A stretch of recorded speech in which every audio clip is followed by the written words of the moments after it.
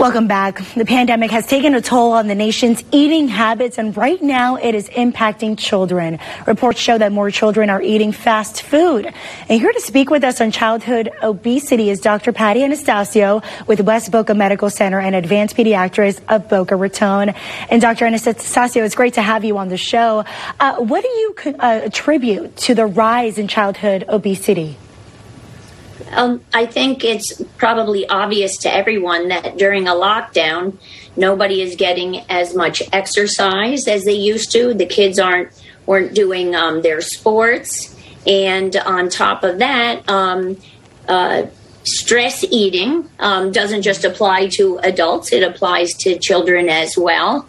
And fast food and convenience food, especially when people aren't having their normal routines and people are stuck at home and in front of the TV and snacking, all of that adds up to bad habits and weight gain for not only adults but children as well.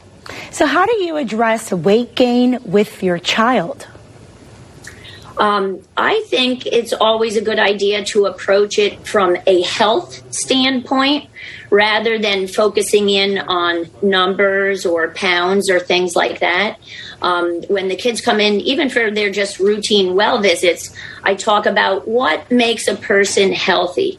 And making a person healthy is eating the right types of healthful foods, a wide variety of foods, drinking plenty of water, getting plenty of exercise, and doing things to reduce their level of stress. Let's talk Go ahead.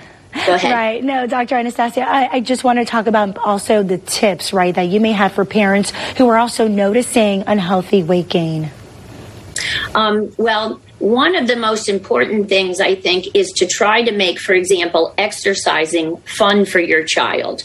So rather than saying, oh, we're going to go to the gym, 5 or 6 days a week or just do one sport, if you can choose a variety of things, 2 or 3 different things that your child enjoys, and to do each thing a couple of times a week, it's not going to be overly monotonous, and the children are more likely to stick to it. And anything that the family or the parents can do with the children or the family can do together is kind of kills 2 birds with 1 stone. You're getting your exercise and you're having wonderful family time as well. Okay, wonderful. And let's talk about, we talked about the tips and some of the ways of addressing it. So let's talk about how you can control, right? How can you help control it in a healthy manner?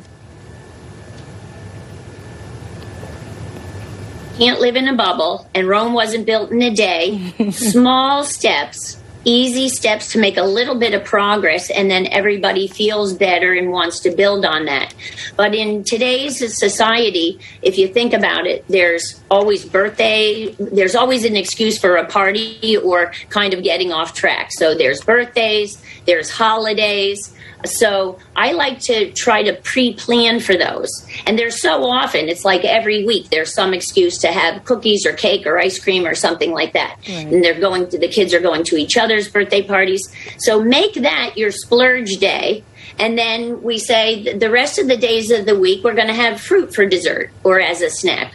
If we have treats 3 times a day, they're not treats anymore. And if you have them 3 times a day, then that's what's going to add up and be bad for your health. But, 1 cupcake on a Saturday birthday party, that's, fine if you're eating healthfully and getting plenty of exercise the rest of the week. All right, Dr. Patty Anastasio with West Boca Medical Center. Thank you so much for talking to us about this topic today. My absolute pleasure. Thank you for having me.